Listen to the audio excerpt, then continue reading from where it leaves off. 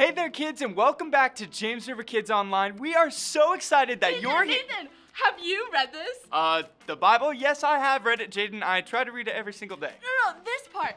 Jesus puts mud on a blind guy's eyes and he's healed. Oh, that is amazing. I can't wait to hear more about that. Kids, stick around. We'll be right back.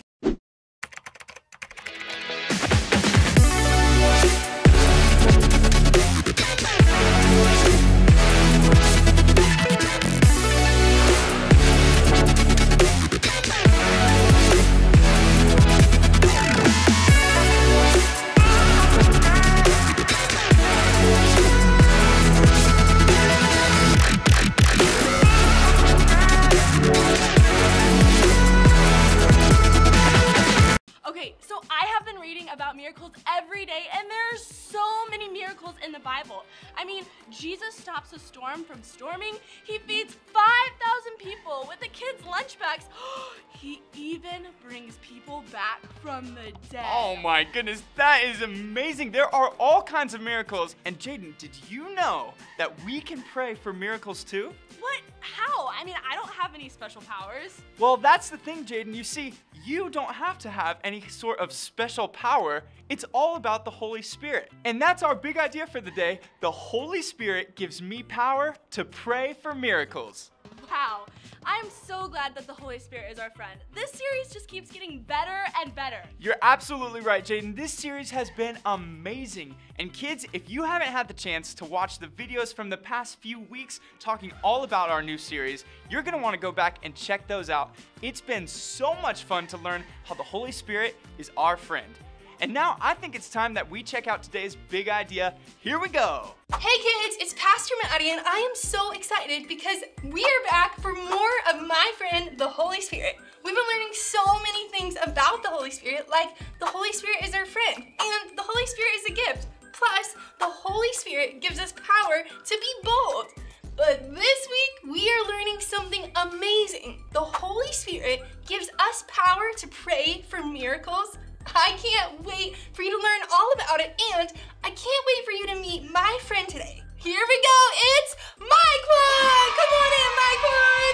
Hey kids, how you doing, Pastor Maddie? Doing great, thanks for being here. Before we get started, Myquan, you just graduated. Myquan is a part of James River College. He was the speaker for his own graduation. That was incredible. That was such so a cool. Fun opportunity. It's time for the question box! Oh my goodness, I love questions. Question number 1.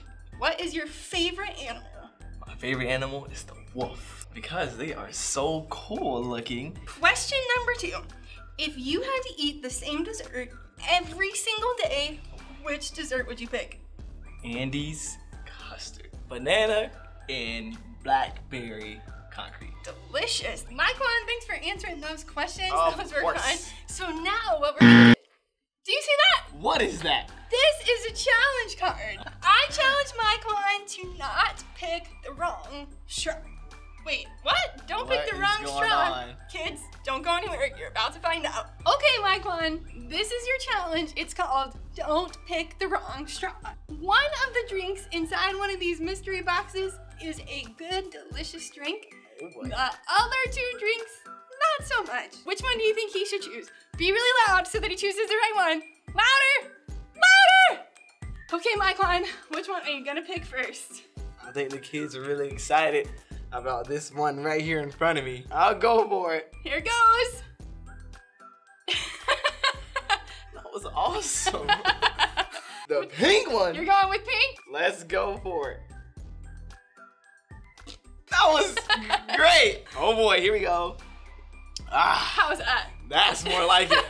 Just for your effort, you can keep the milkshake. Yes. Myquan, that was pretty funny. You're a good sport. Okay, but Myquan, we're actually in a series right now where we're learning a ton about the Holy Spirit. Yeah. And today we're talking specifically about how the Holy Spirit gives us power to pray for miracles. Oh yes. I have heard so many of Myquan's stories, but I wanted you to hear one of when God used him to pray for a miracle. So, Yay. Myquan, tell us a cool story. I remember this one time, kids, and I was listening to God, and he told me to go to the gas station so I can share the good news to a guy who will be there. The Lord told me, hey, that is the guy that you're supposed to go preach the gospel to. And then I was like, hey, would you mind if I share the good news with you? And he cut me off and told me, I'm not interested. From there, I told him, have a good day, sir.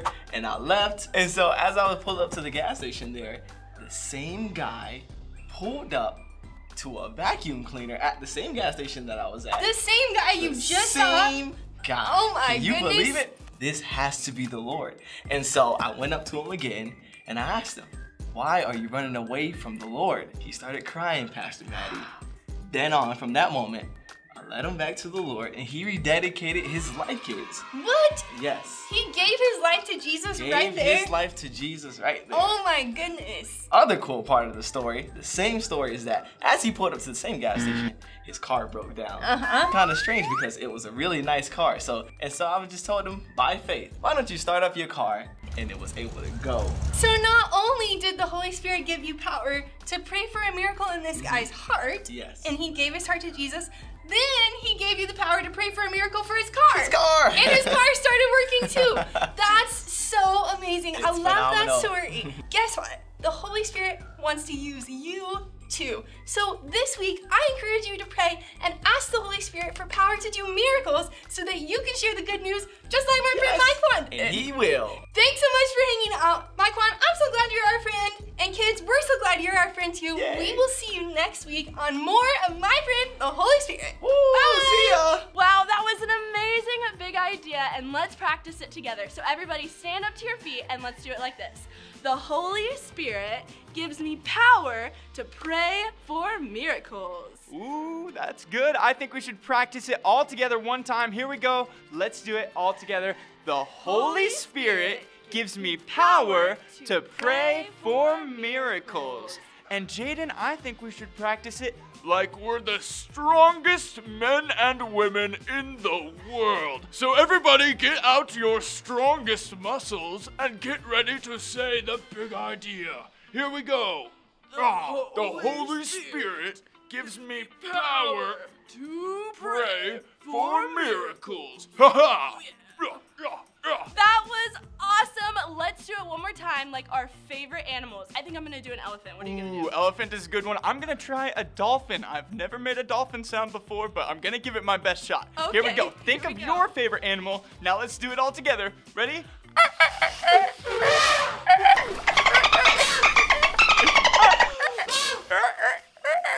That was awesome. You guys have some pretty cool animal sounds. Now everybody lean in and get ready for God's Word.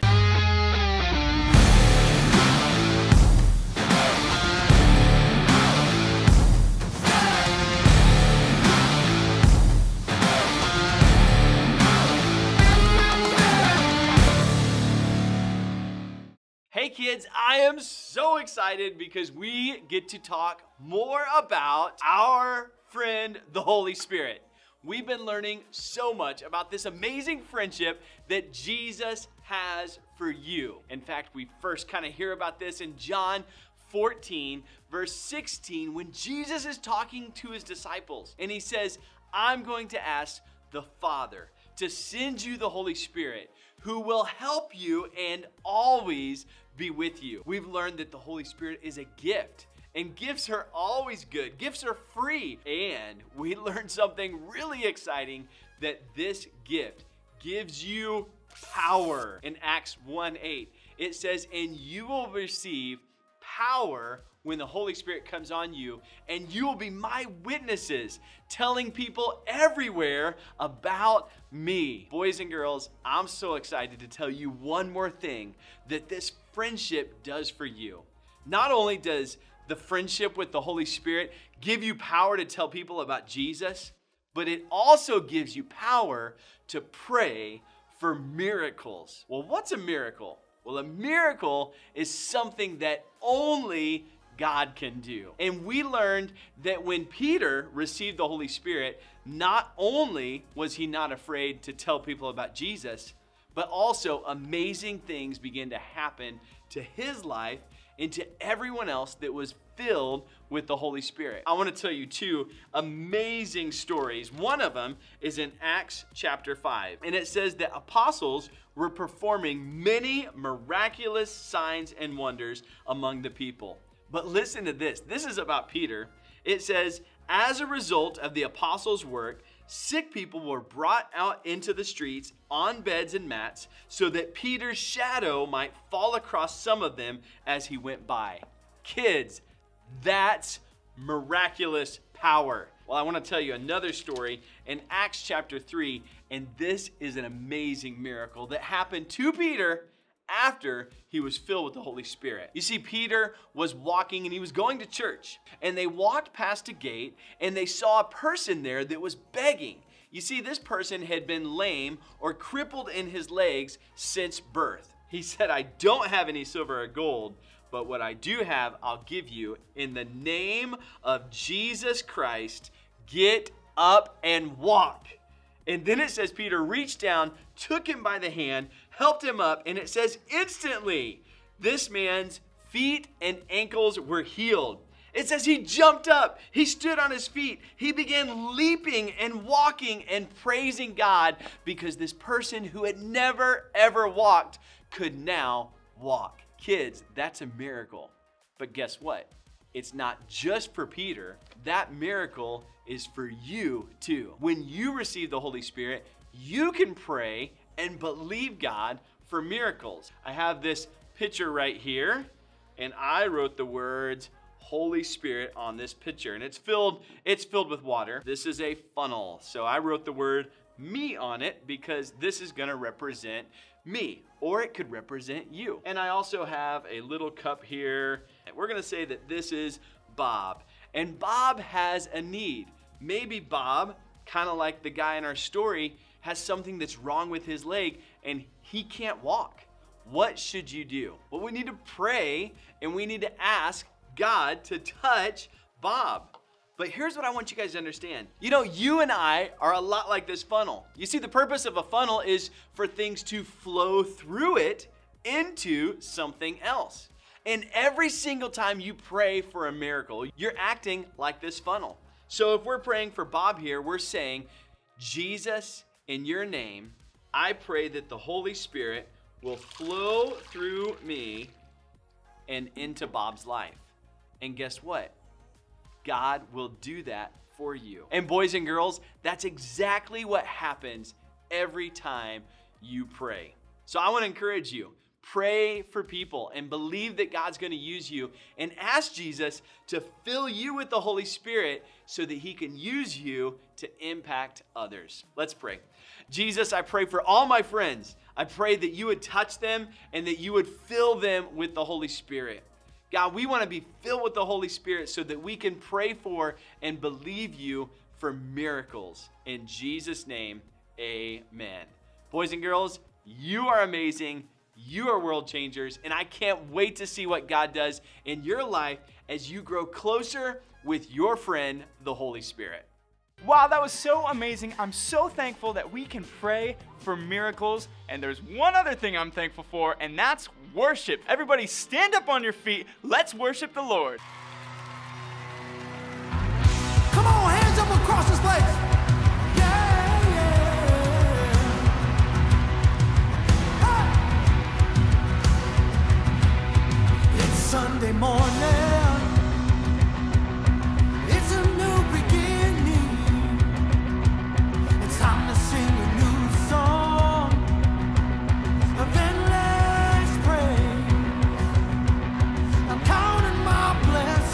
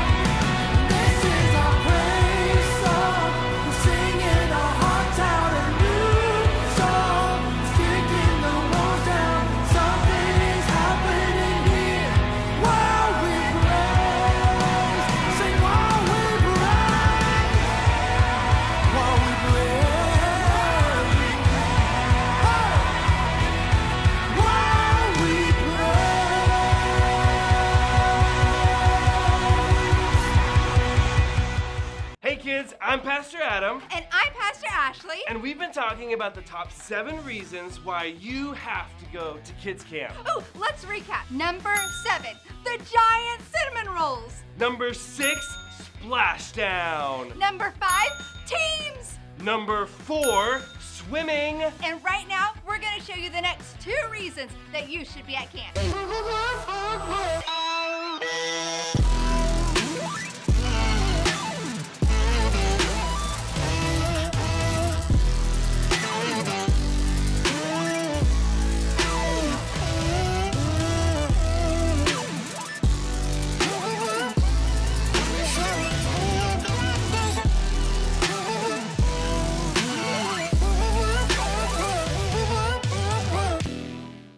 You have just finished your first full day of camp.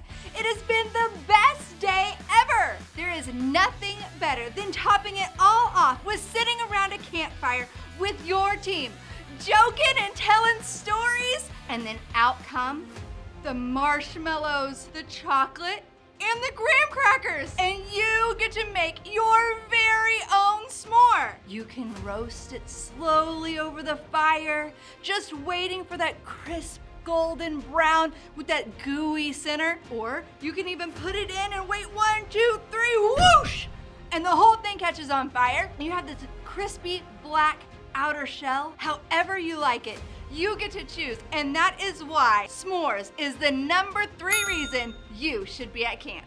Kids camp is action-packed, day after day, hour after hour, and just when you think it can't get any better, we come to the last full day of kids camp.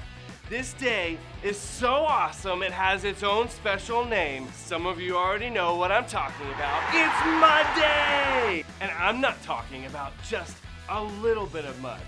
I'm talking about diving in the mud, rolling in the mud, crawling through an obstacle course in the mud, tug of war. You're gonna have mud in your hair, in your mouth, in your ears. I'm talking about totally covered in mud. I love Mud Day, and that's why Mud Day is reason number 2 why you need to be at kids camp. Camp is going to be amazing, so make sure you sign up today. Come back next week and find out reason number 1 why you want to be at kids camp.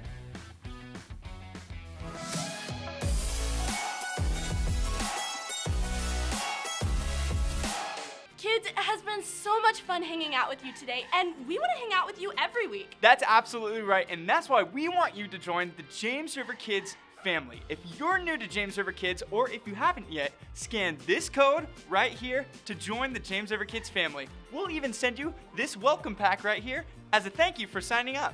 We can't wait to get to know you, and we'll see you next week on James River Kids Online. See ya!